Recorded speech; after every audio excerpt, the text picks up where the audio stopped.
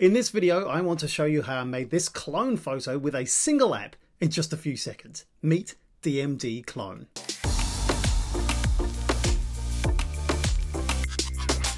So DMD Clone is a fully automated camera cloning app. You don't need fancy desktop editing software, and you can make these on the run and share them straight to social media. There's no need for manual adjustment or blending or anything complicated like that. No preset frames that you have to select. Either just shoot and you're done. Alright, so first you take a few shots, and you can control the shutter by whistling to capture a frame, or self-timer or Bluetooth clicker too. If you're doing this on your own, that's really handy.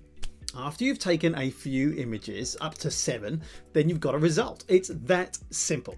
There's a minimum of 3 pictures, but if you want just 2 clones, then the third picture can be just of an empty background. That works. However, the advice on the app is that blank white walls don't work very well, so avoid that. There's no need to be perfectly still because the built-in stabilization can take care of that. And you can remove some moving images if you want and then bring them back again if you need to. And you can double tap on the background to remove all the moving parts of this image and then double tap again to bring them back again.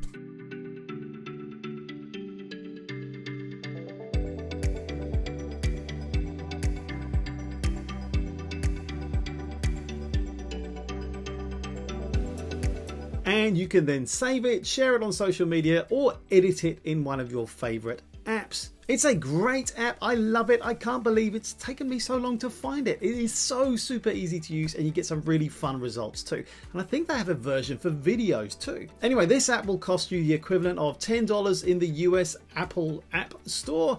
And yes, it's available on Android too. Win! All right, have fun everyone. Catch you here again soon. Laters all.